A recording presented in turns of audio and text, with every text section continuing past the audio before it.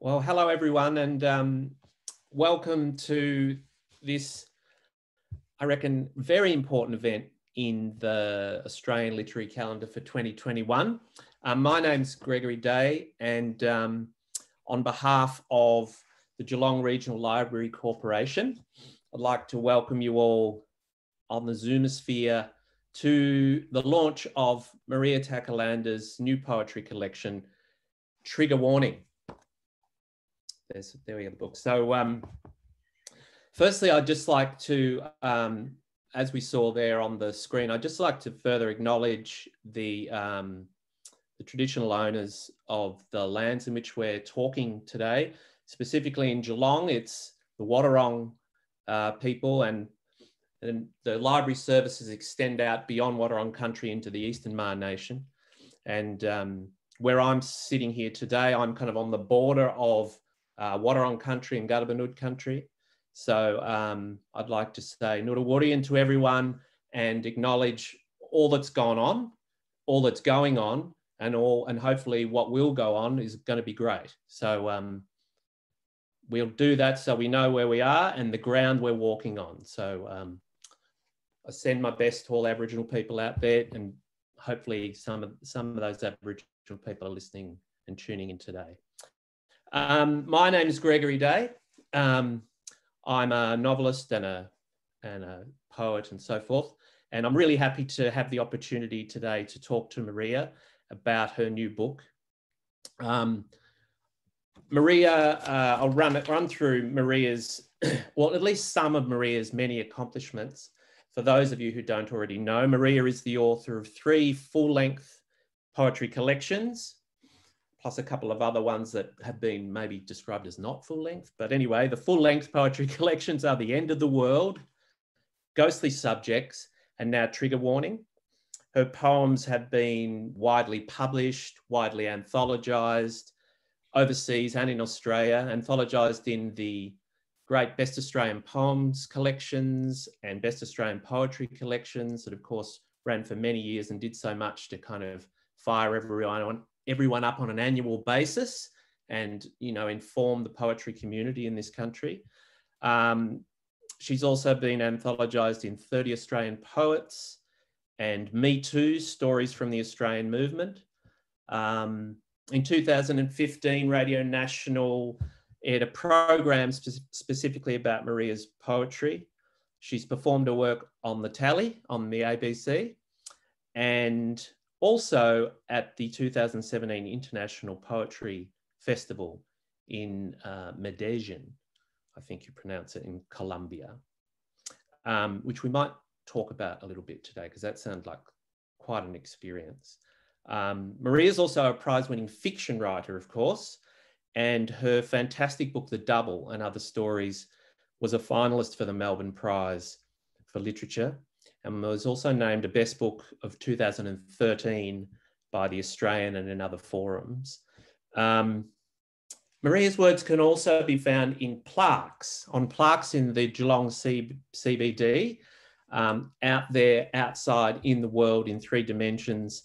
And they can also be found on the associated Walking Trails app that goes with that project, the Bronze Stories Micro Histories project from a couple of years ago, 2 or 3 years ago.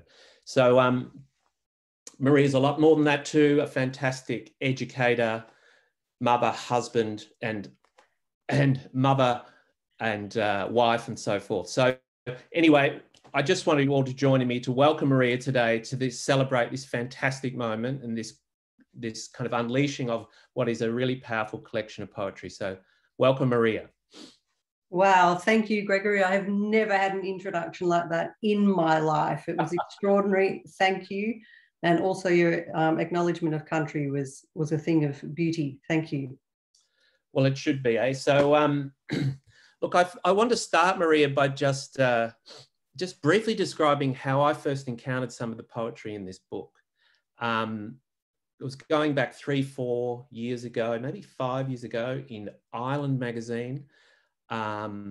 I read a poem from the first section of the book, Confessions.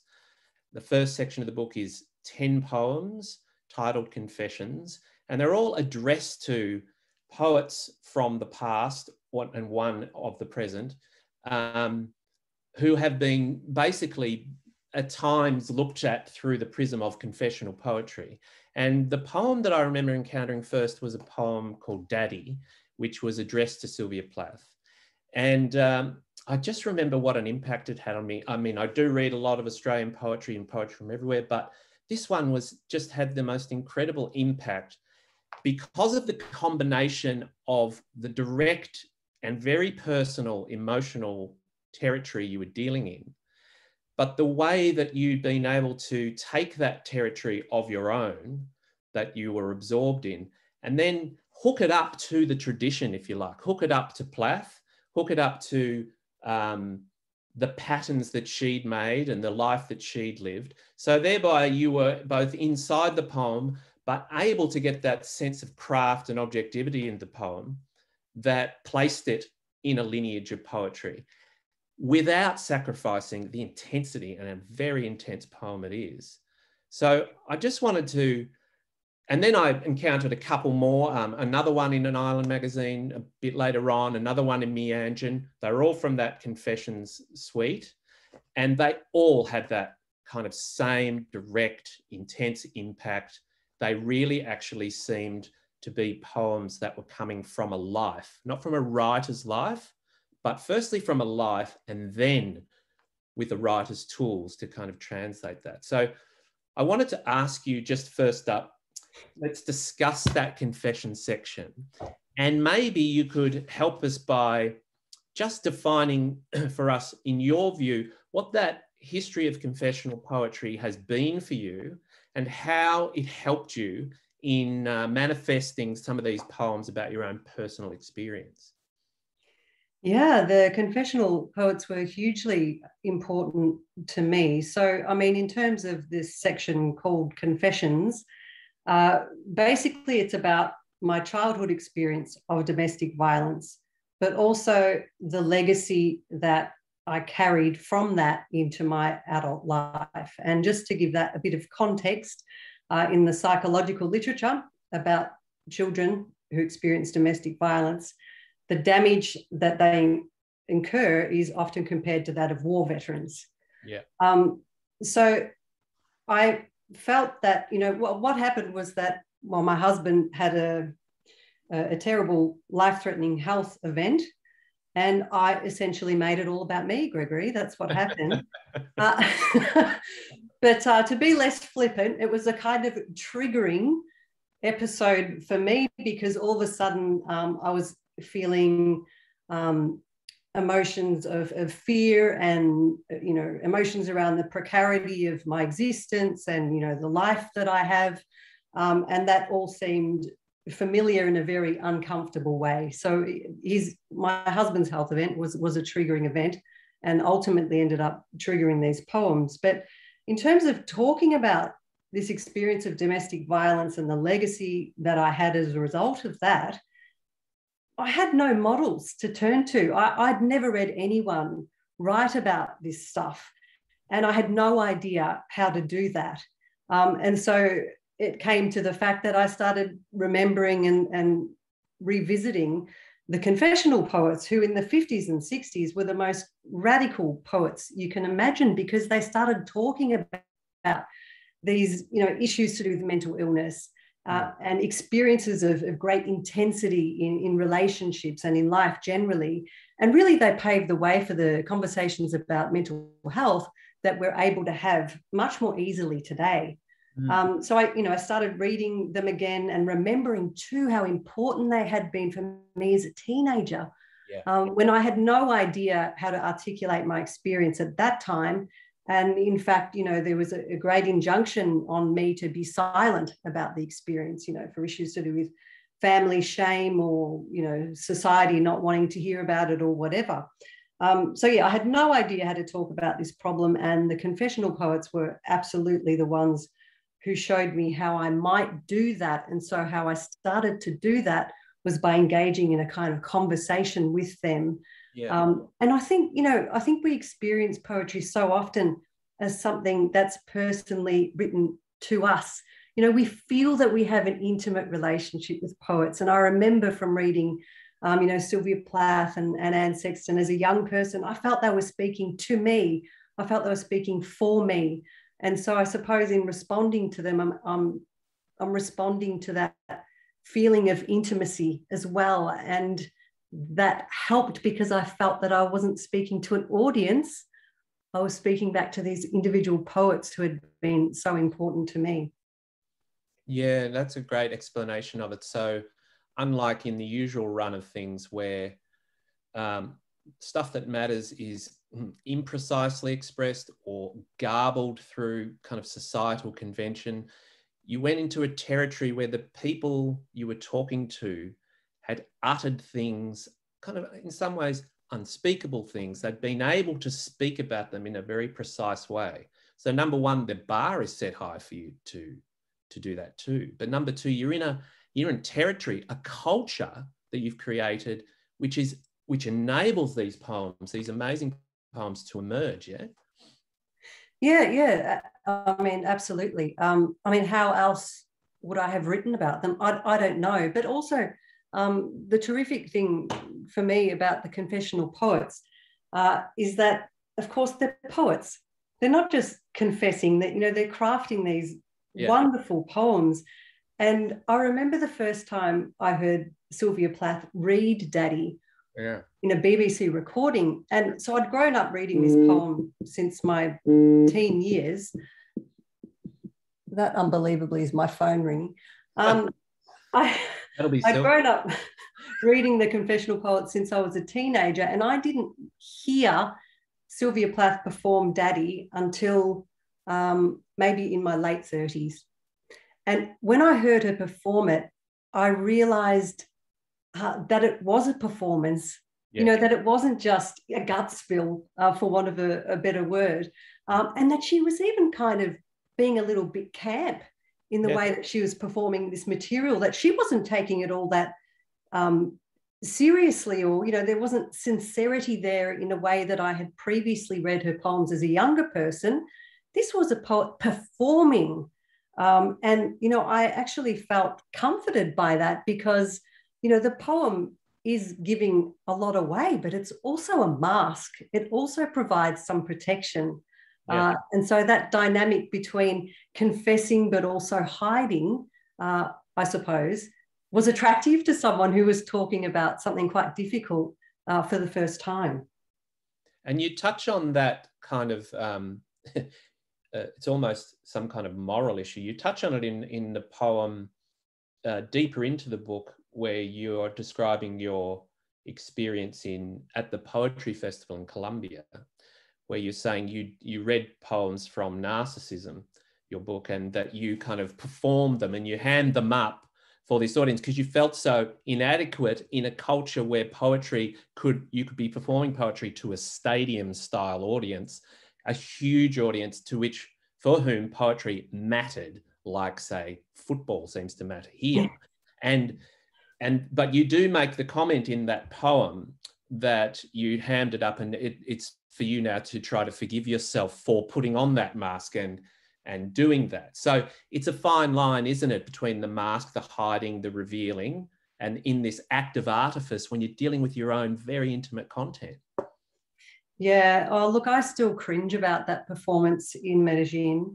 And I don't know how many people in our wonderful virtual audience are familiar with the history of Colombia and of Medellin in particular, but for a long time then, Medellin was caught in a terrible conflict involving drug cartels, paramilitaries, the formal official government army, and there was a great deal of violence, disappearances, bombings, murders, rapes, kidnappings. The trauma that those people endured is just extraordinary. And I went there in the year after a formal truce had been declared. But prior to that, Medellin had been known as the murder capital of the world. And so I was there at the festival, the first festival that they'd held. They'd been holding this poetry festival for decades, but it was the first one they'd held since the truce had been declared. And I was really struck that at every reading, before every reading, the organisers would acknowledge what had happened in the same way that you, Gregory, attempted to acknowledge today the suffering that has gone on in this country in its history. And at every event, they acknowledged the numbers of the missing, the numbers of the murdered. They acknowledged this tremendous trauma and suffering. And I was really struck by that, because there would have been people in the audience who had experienced that, who had family who had disappeared or been murdered or attacked or suffered violence in some way.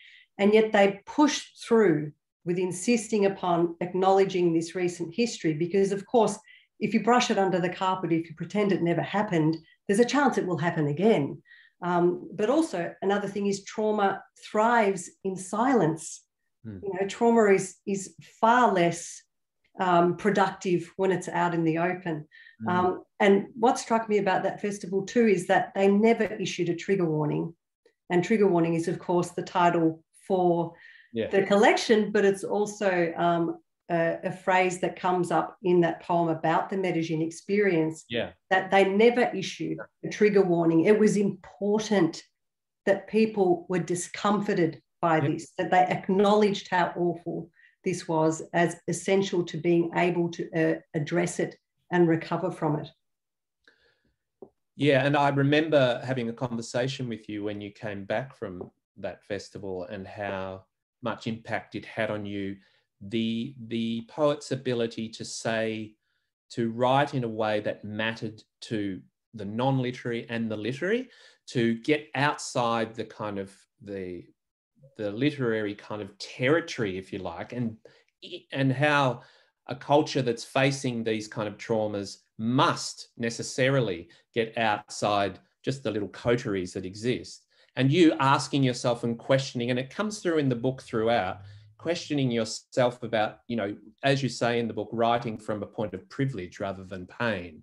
You know, poetry has come to you through education and through the ability to be able to read and do all those things.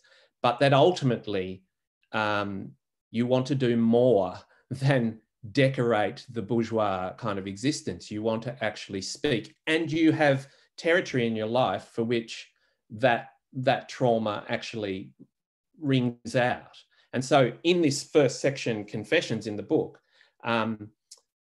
that's the other thing I thought when I first encountered the poems. It struck me that maybe the bar is raised for you by going to a festival like that. Maybe you understand something that you can't understand just by sitting in Australia where poetry is, you know, the equivalent of stamp collecting or something. That's how it's seen in the general populace. So you are forced to raise the bar and go to what really matters. But you're doing it with craft, as you say. So these 10 poems are 10 poems. They're each 20 lines. Each of those 20 lines, there's 10 lines on each facing page. So there's a pattern and a mathematics and a design aspect to it as well.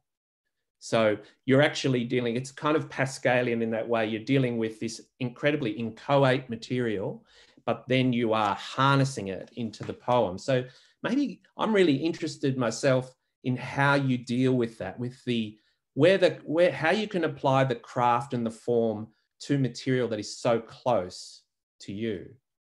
What's the process of doing that? Well, that is a very good question. I think that for me, the material is material, and I can view it as material thanks to having gone into psychotherapy for many years.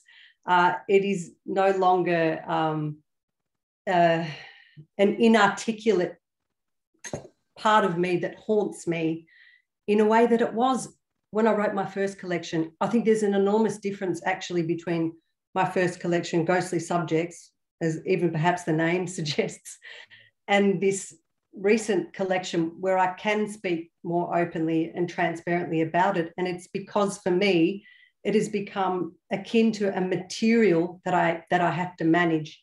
Yeah. It's been a history that I have to manage, and now it's a material that I can to some degree play with. Yeah. And so I was asked the question the other day on radio, whether I found the experience of writing these poems cathartic. And I don't truck with that idea at all, actually. I think that when you revisit trauma in your writing, you're just re-traumatized by that, because you're having to inhabit the emotional space of that memory so fully in order to articulate it. It's not a pleasant thing to do. And yet, by transforming something complex and painful into material, in putting it out there instead of in here, there's a pleasure to be gained from organizing it and arranging it, even in that mathematical or symmetrical way that you describe, because then it becomes manageable. But at the same time, in terms of that argument that writing is cathartic, I can only do that because I have been taught by professionals, not by poetry, by professionals in psychotherapy, how to remove that hauntedness and see it as something that I can deal with, something that I can address. Yeah. Oh, that's very, very interesting. Yeah. So it's in part externalized to progress the internalization of it. So that's another. If everyone who is in psychotherapy could find access through poetry to that kind of process like you have, the world would be a lot better place. But you have that ability with your aesthetic talent to be able to detect actually an image or a phrase or a form within the poem that can turn this material into something for other people as well as for yourself. I mean, that's the thing. It's not just catharsis. It's not all about you, is it? Oh. It's about, there's a purpose to this far beyond you spilling your guts. And that's where, in a sense, the craft comes into it. Maybe it's time for you to read one of the poems from this section, Maria. So for those who haven't had the pleasure of reading them so far, so that they have a sense of the type of poems we're talking about here. How about Waking in the Blue, which is addressed to Robert Lau? Yes, I can definitely read that.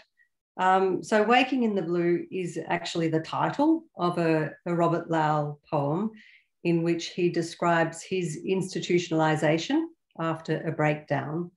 And in my poem, I describe what might be called my institutionalization and that of my mother and sister in a domestic violence refuge after my father had one of his breakdowns. So I suppose I am being a little polemical,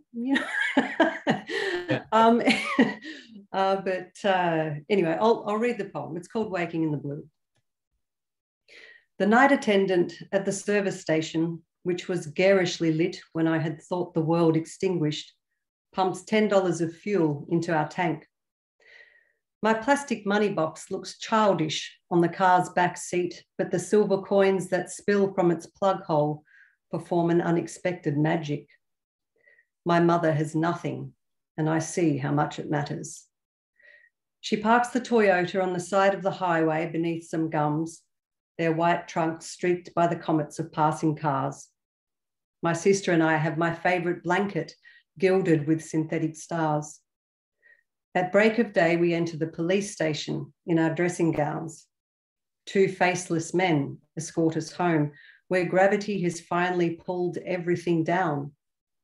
On the carpet are light fittings, the TV's vacant box, the top half of the laminated wall unit, drawers and their contents, folded maps, loose photographs, volumes of an encyclopedia with their hard covers torn off.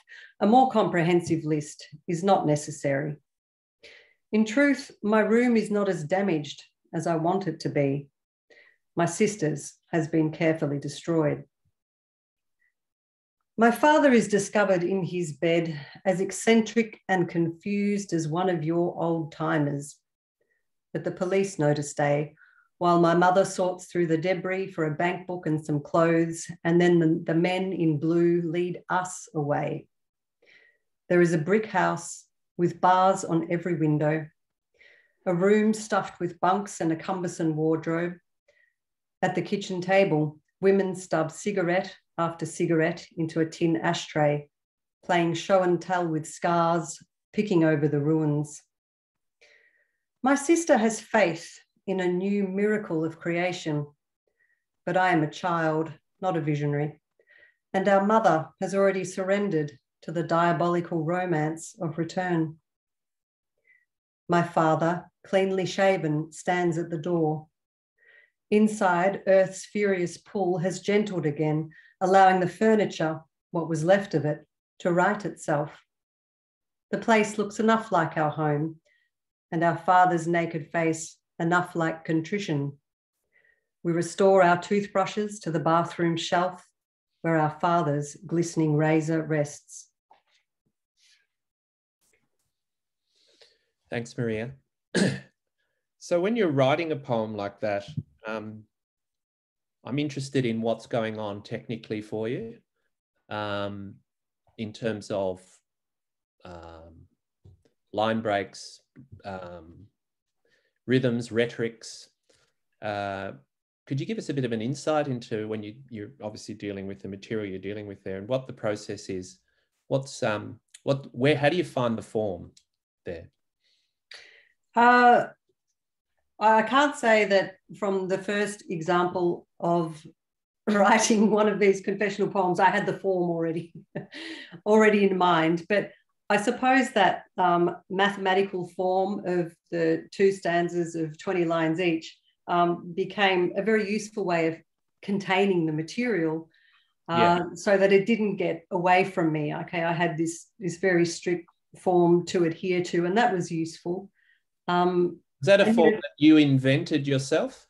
Yes. Yeah. Well, yeah, I'll take credit for that. Absolutely. Yeah. I invented that. But I think that, so the form of it was very important. The memories were there, so the content wasn't difficult to conjure. But I suppose, in terms of, where the language and the images come from, when poetry, and it's often said, I don't think I'm saying anything profoundly original here, does provide you with an avenue to talk about things that are difficult to find the words for. So, for instance, and look, that might be something that's really wonderful. You might be in a forest and be overwhelmed with the feeling of being in that forest, the texture of the air, the beauty of the smells, and what you're looking at. And so what you're feeling there, it's very difficult to find the words for it. And so you can feel your way into that through poetry, as an entire tradition of nature poetry tells us, right? Yeah.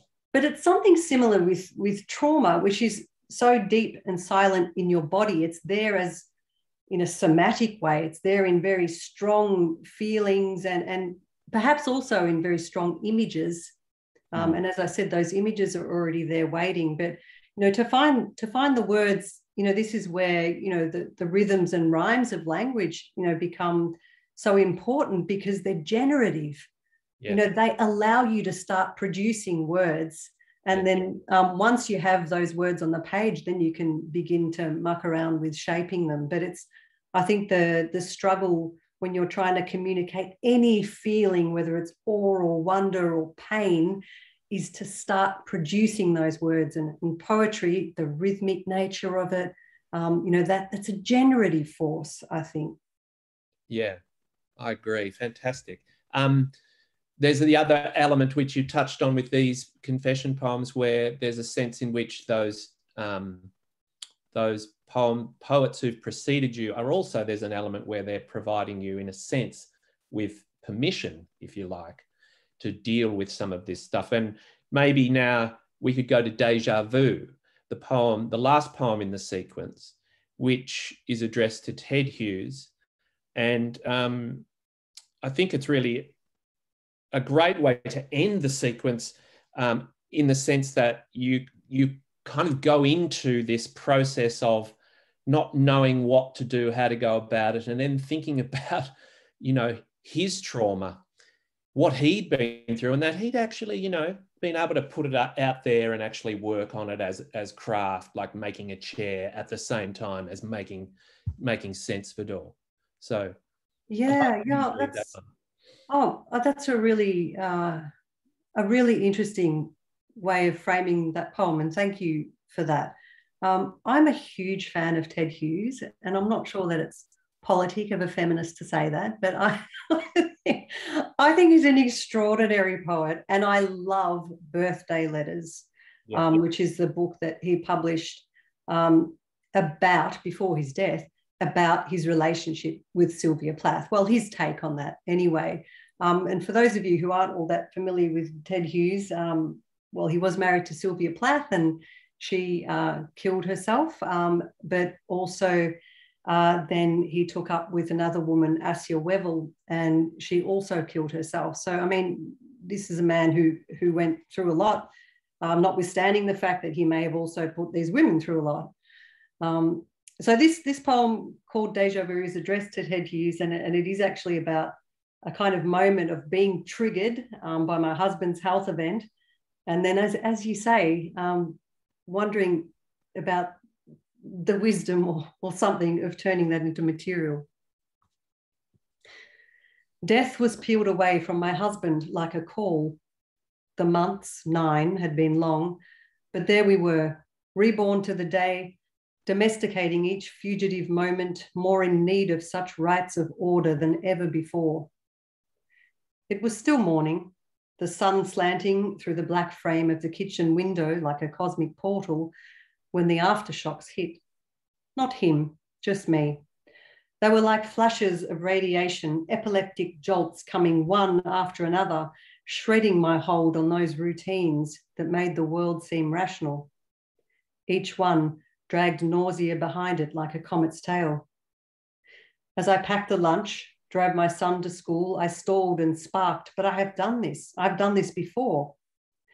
Soon I was so memory full and memory less, it was as if I had been contaminated by the galaxy through which eons bled unchecked.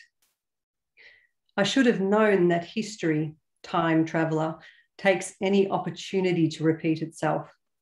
I was intimate with its narcissistic sickness. Ich, like your first wife, I had once sung, tongue stuck, ecstatically impaled by a past thrusting itself upon me like a man swan.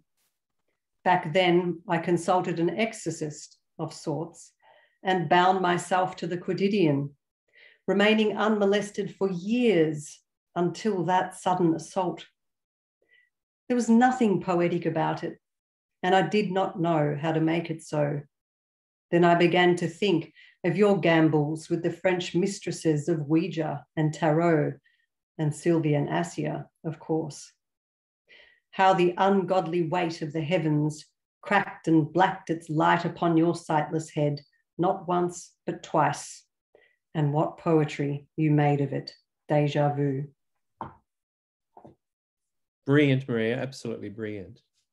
And apart from what the poem is obviously about, it is also, I think, it strikes me as a great tribute to Ted Hughes too, actually, what you're doing in that poem, because as you say, it's generative. The real thing, when it's happening, it's breeding more. And unlike the silence that breeds more domestic violence, this speaking, this type of art breeds more of the same. And you've done like great justice there.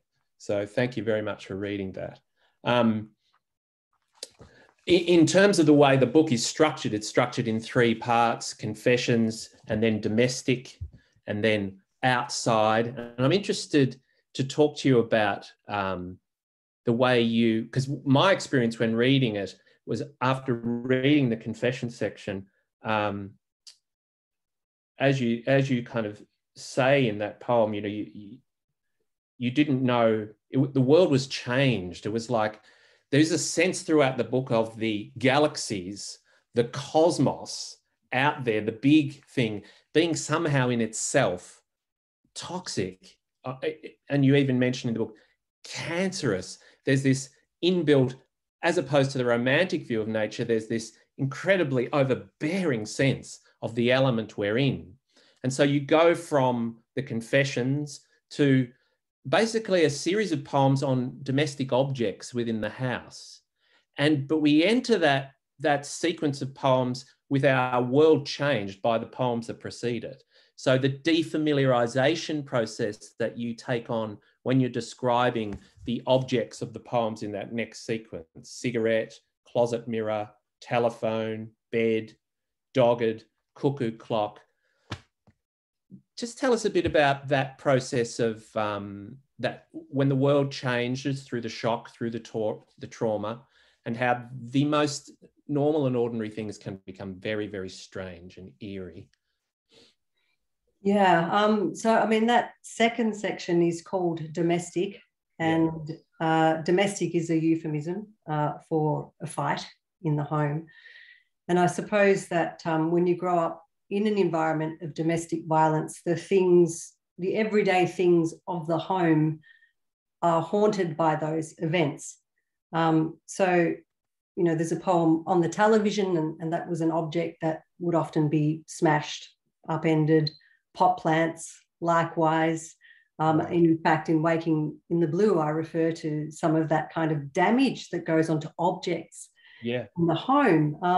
And I suppose in these poems, I hope they speak to a kind of healing, actually, because what I wanted to do was investigate them on their own terms. Yeah. So, I mean, a lot of the poems are about the histories of these objects or the significance of them, you know, in a cultural sense. So I'm trying to de-invest them of that kind of personal history that I bring to them, and reimagine them on their own terms. And I hope some of them are funny. Yeah. I really do. I hope some of them are entertaining. No, they are, and that's the thing where you kind of, I don't know, there's something being dissolved by that first section. Some heavy weight is being lightened and leavened, which allows us then to kind of inhabit the world of the ordinary and the objects. What about the poem Television, Maria? Could you read that one for us, which is one of those defamiliarizing poems in the domestic section? Yes, I would be delighted to. Another thing that I read this on radio not so long ago, but it was a very different type of context. So I presented it as a lockdown poem. So if anyone is finding any of this context discomforting, just think about these poems as written by someone who spent far too much time locked indoors with everyday objects and started getting weirded out by them. But this one is indeed called Television. For millennials, svelte with the electromagnetic, it will always carry a reputation for being outsized. They see Stalinist objet d'art, hairdos shaped like turbine engines. Desperate, the TV has made itself over, purging the unseemly bulk, inoculating itself from static with that slicked back mannequin gloss. What it needs now is a different circle of friends. The question, how to leave behind those soft people, companionless even after all these years, still offering themselves for state programming with their cheap tumblers of hopes and fears. In the semi-dark, their faces are uncomprehending as moons. Thanks, Maria. That last line, uncomprehending as moons, that leads me to this sense in the second half of the book of the wider environment we're in, including in the view, in the consciousness sensibility of this book. We're not talking about just Earth, we're talking about the element the Earth is in as well. It's a very interesting sense of space in this book. And as I said before, far from a romantic one. So you're dealing with the Anthropocene, of course, and the heating that we're all kind of experiencing. But I'm fascinated by this view that comes through in the book very powerfully of a sense of that. There's a section in the book about Chernobyl, the the nuclear disaster there in Russia and the radioactivity of that and the symptoms of that and the effects of that. And there's a sense of there's a portrait coming through of the Anthropocene, which it struck me as being quite unique. And it's not, unlike, say, a Rachel Carson type portrait of a time when the spring goes in completely silent or everything is destroyed, this kind of post-apocalyptic thing. You're describing this as it's happening now, as the birds. I think in one poem there's this analogy where you're talking about the birds chirruping away with the Geiger counters in Chernobyl. So there's a sense that there's not a total absence of birds in this strange world we're living in, but there's a disharmony and a cohabitation of toxicity and natural, more ameliorating things.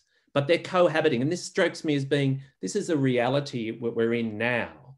And there's a very strong sense in the poems, the poem Night, A Personal History, where you're talking about similar things, this sense of this vast macro space, which is somehow informing the difficulties we're having in the micro, you know.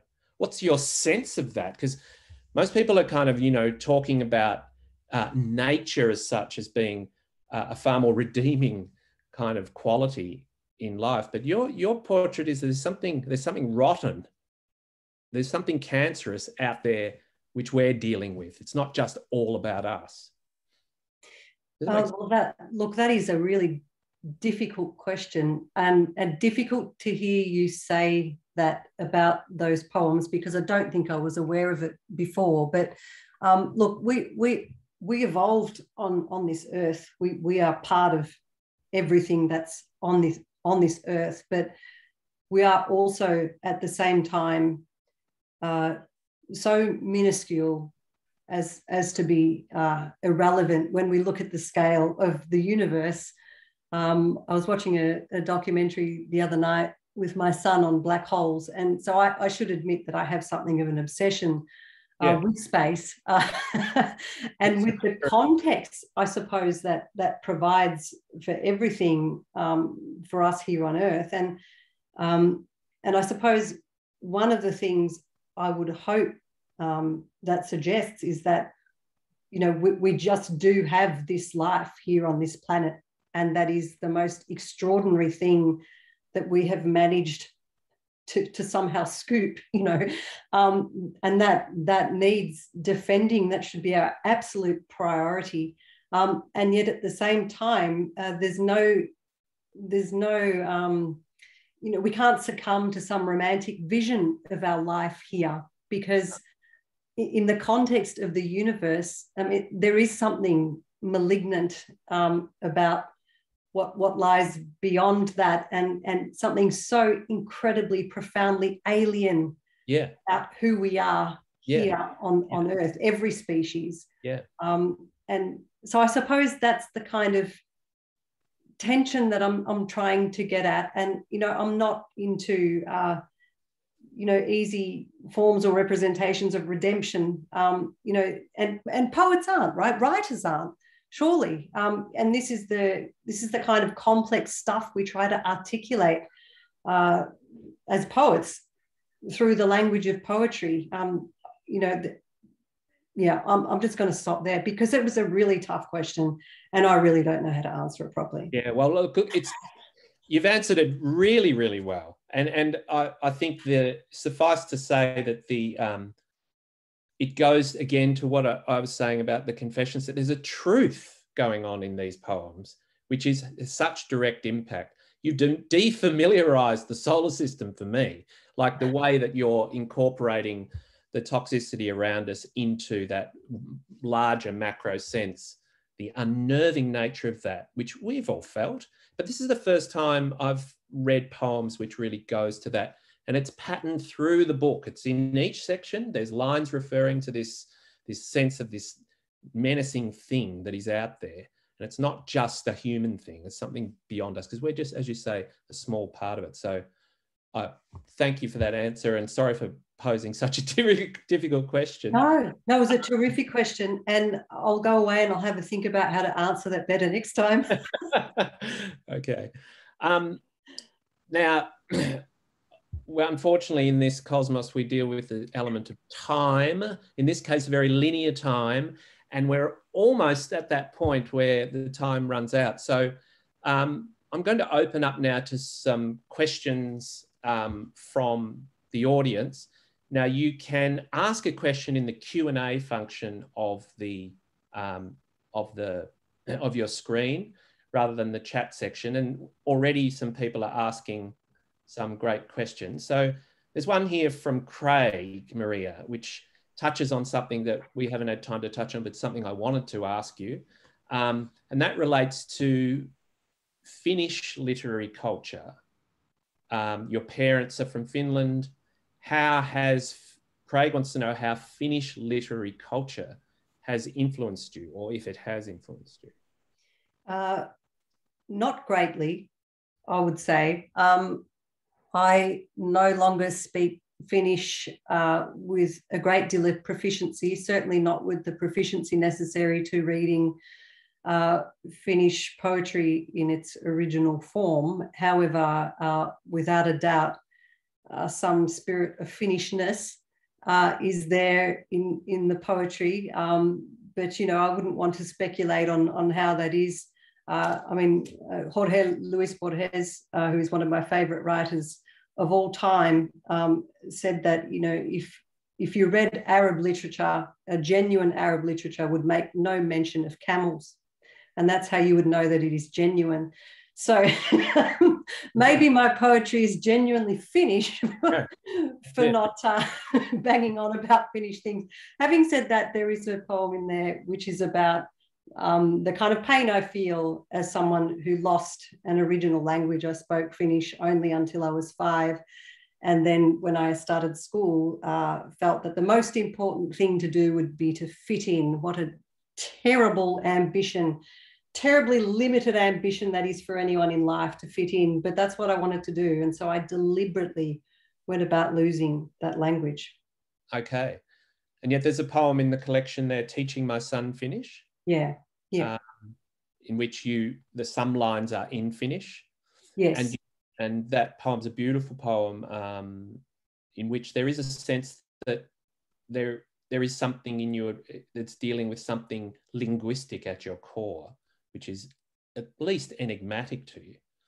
Oh yeah, and the sound of the Finnish language, and there are many words and phrases that I still do have in my possession, in my vocabulary.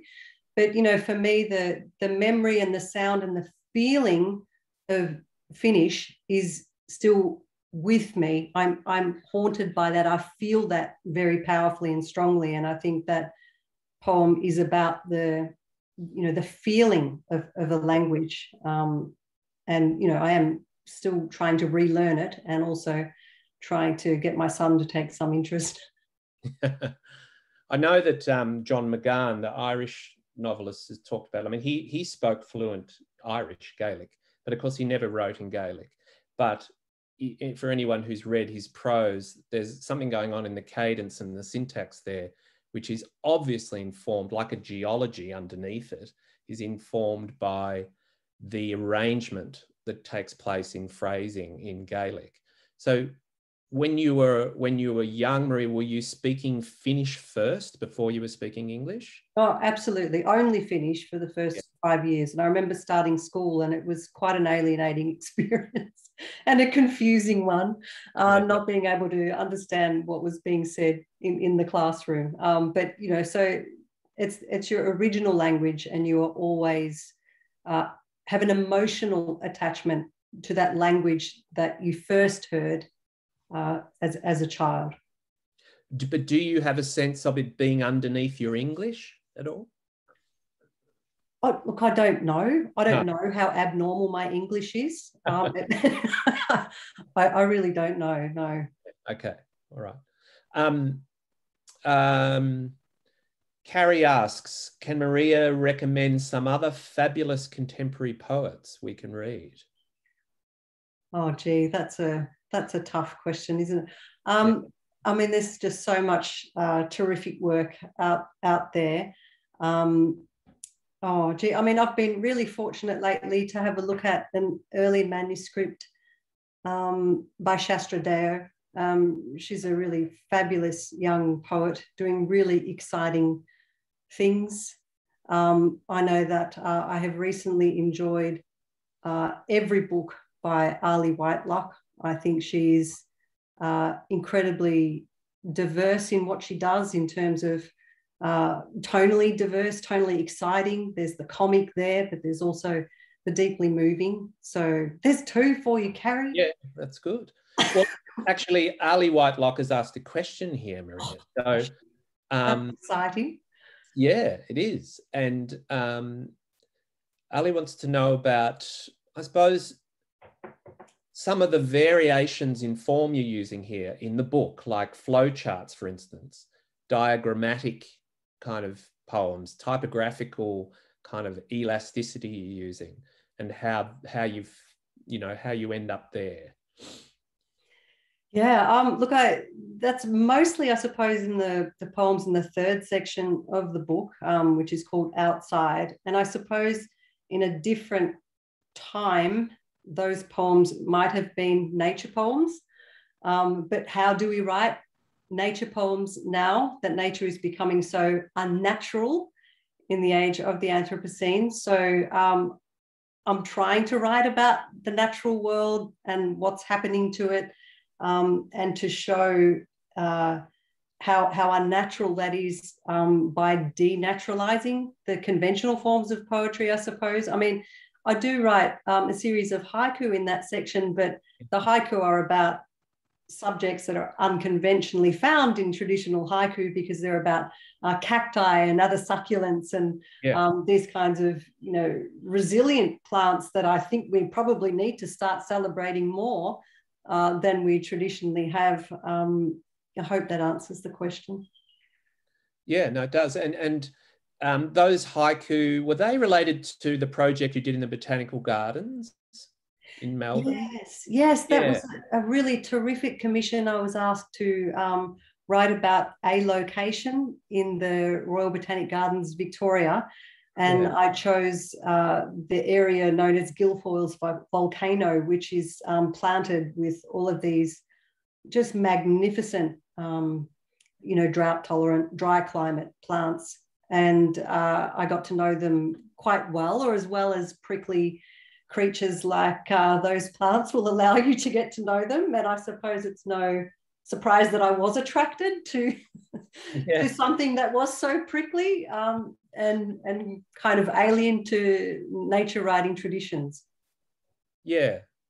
Well, the sense I have in the book is that what's interesting to me also, and I'm interested to hear how it was done, the overall arc of the collection, because there's a beautiful patterning of themes going on throughout.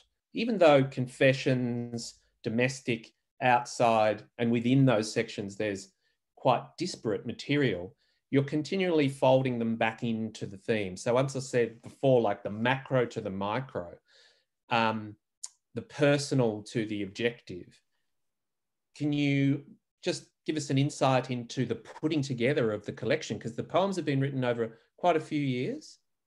So how many did you have to push aside and leave out? And what was the patterning kind of process? And how do you go about that? Well, I'll give you an insight into the putting together of the collection, which was that you, Gregory Day, had a conversation with me one day, and you said, "Maria, surely you've got a collection by now." And I said, "I don't know, I'll better go home and have a look at that." And I did, and that's when it started to come about. So thank you very much for your input into that. I suppose that, it was important to me that the collection did have an arc, and that it did move away from the sort of claustrophobic, narcissistic content of that first section, and move beyond that. And I think that it is a tragedy that there are so many people who are dealing with personal difficulties, and as a result, they're not able to look at the macro, at the bigger picture, which is so in need of our attention right now. Yeah. You know, we all need to be able to focus on this most important, most overriding of all issues, which is, you know, thinking about how we shift our ways of treating our home, the only home that we have, the only home we'll ever have. There is no planet B. You know, Jeff Bezos now has joined the ranks of the space races, but, you know, I don't know if anyone's seen Austin Powers and all of the memes associated with Jeff Bezos's rocket and its particular shape, but the man is a dickhead, and a lot of them are. And, you know, this is it. For goodness sake, this is it. So, I mean, you know, I hope that, you know, the trajectory is about, you know, moving beyond, you know, this stuff. Okay, I had to deal with it, but, you know, there's more important stuff that we all need to deal with if we're going to survive. And it's, as I suppose, as stark as that. Well, this is what makes the book, you know, so important, I think, and such a standout in the poetry of this country and just the general global poetry for this time, the way you've been able to connect the micro to the macro. There's nothing narcissistic about the first section of this book, I might add. Absolutely nothing. You're just dealing with narcissism as a concept and dealing with it so well and so honestly, dealing with your own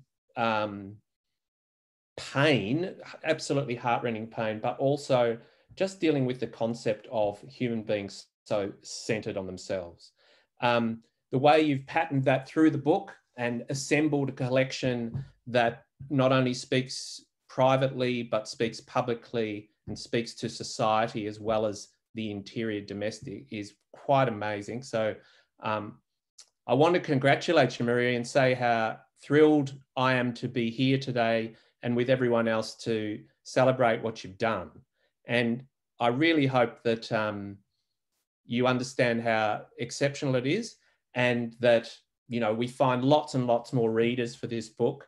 I should, on that note, I should just say that we're getting near the end of our time. The Geelong Regional Libraries have a partnership with the Bookbird in Geelong West, a great little bookshop in Packington Street. And so the book can be bought at the Bookbird for all people in this Geelong kind of area. And as I say, like, it's a bit like, you know, talking about words is always difficult, I think. And I think the way you've done it today has really been so impressive. And and I just want to finally, because of this bloody Zoom stuff and we weren't able to be in a room and actually celebrate for you and with you, I'd like to, just to end, I'd like to raise a toast to you, Maria, and to the book, to Trigger Warning, such a layered and beautiful achievement, and congratulate you and David and Sam on what you've done, and thank everyone for coming today. And yeah, here's to you, Maria. Oh, thank you so much, Gregory, for your generosity today. It was really such a treat to talk with you. And thank you to the Geelong and Regional Library Corporation for always being such professionals and supporting local writers. And thank you to all of you out there in the virtual space. I really appreciate all of that love and support. Thank you. Yeah, thanks everyone for coming, and thanks for all your questions. Sorry we couldn't get to all of them. And have a great night and run out and buy the book. Okay.